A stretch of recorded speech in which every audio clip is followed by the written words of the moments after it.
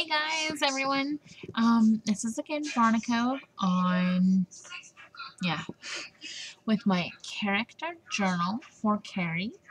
On Your Paper Pantry, we're doing a swap hosted by LMB on your favorite fictional character, and she had chosen the Cheshire Cat specifically and was okay with Alice in Wonderland. So, this is my absolute positive final time. I promise I am 100% totally completely done, like gonna stick it in the mail as soon as I can.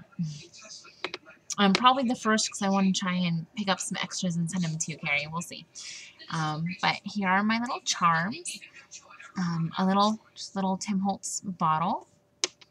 Here is a little key. And then here is a little teapot. Okay.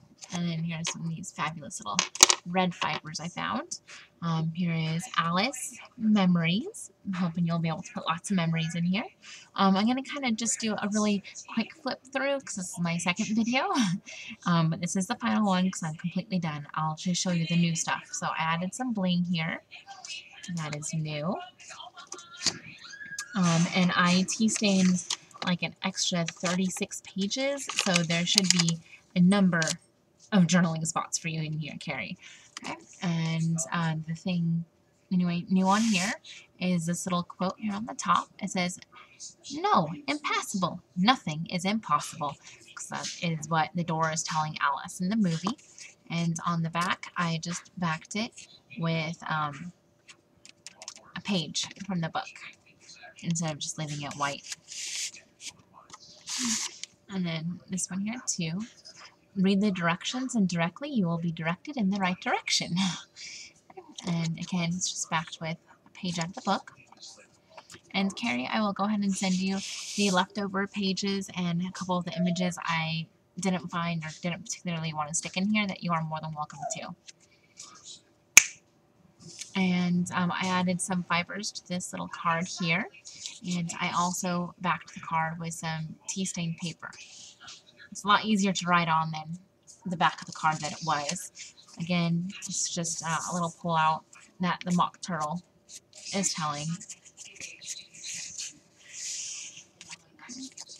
And then all of these are just wonderfully blank usable ones. Okay. And here's the pocket. I added bling on the pocket and I finished the cards. Fussy cut this out, stuck it there.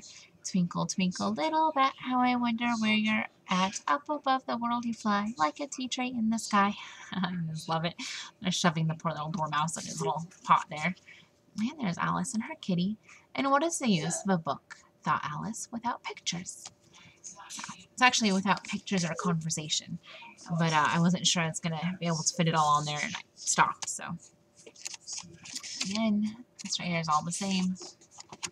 So I added a little bling here, and that everything is the same. There's more tea stained paper. I added a pocket here, added some bling, and I backed it with some tea stained paper. And same with these images. There's the tea stained paper. Oh, sorry, so you guys can see that. The Tweedles and Alice. I love the Tweedles. I think they're adorable. Remind me of my brothers. Okay. I didn't do anything new or different to this page, so I'll just flip through it. Added a whole bunch of tea stained papers. Second little pocket. I just put some bling on it, and here is just some plain tea stained cardstock tags that you can do with as you would. And there's extra pieces, so stuck them in there.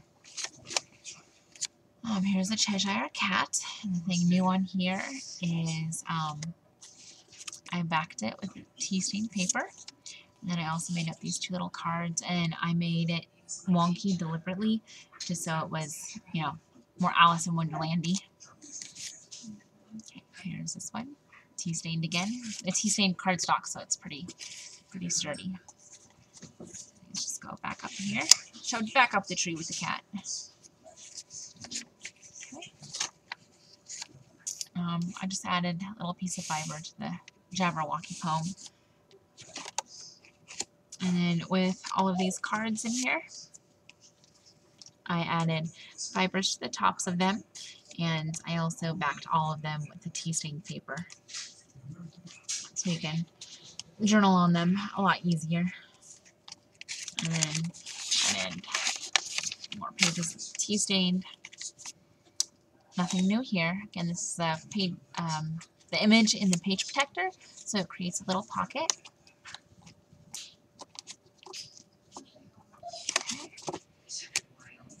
Nothing new here. Just the story of the oysters and the carpenter. Nope. Here is tea stained paper. I cut out Alice, stuck her there. So on the tea stained paper here. I added a little bit of bling here, and just like the previous cards, I just backed them, all of them, with the tea stained paper. So, you can see, a little bit easier to journal on, huh?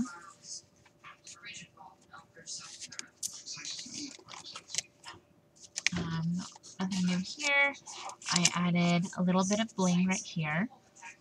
I created tags for the pocket. Again, deliberately made them wonky. I put a little bit of bling on this one here and on the top. Fibers.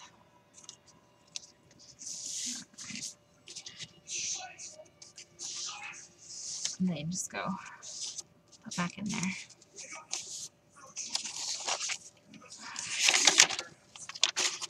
For tea stained paper. And I made a second pocket because I had a couple more images. A big piece of bling. Tea stained paper. Oh, my way. There we go. Tea stained paper on the back.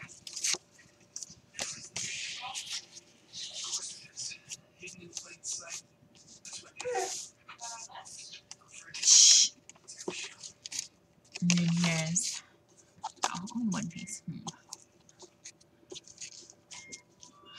Okay, and then I added a little bit of bling here. And then I added the strip here and big bling. And then I did the same thing with these tea stained paper on the back on both of them, so I won't pull them both out. Just leave them in there.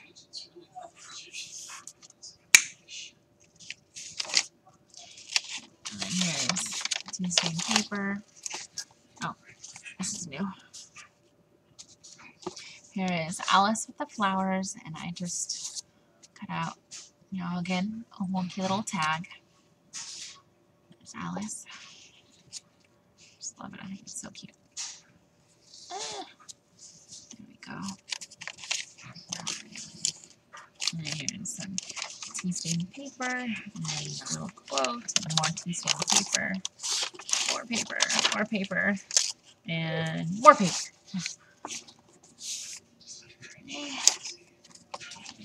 And I backed this with one of the pages, turned it into a pocket, and added some bling. Again, an image I didn't know what to do with, so I just put some tea stained paper on it, and I'm shoving it in here for you. Okay. And then this one has lots of tea stained paper here.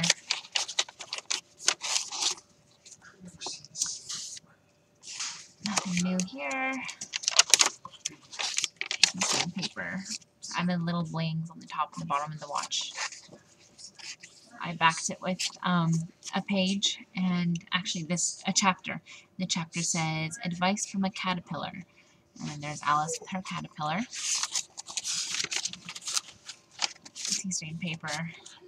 Another cute little sayings, or quote, I guess.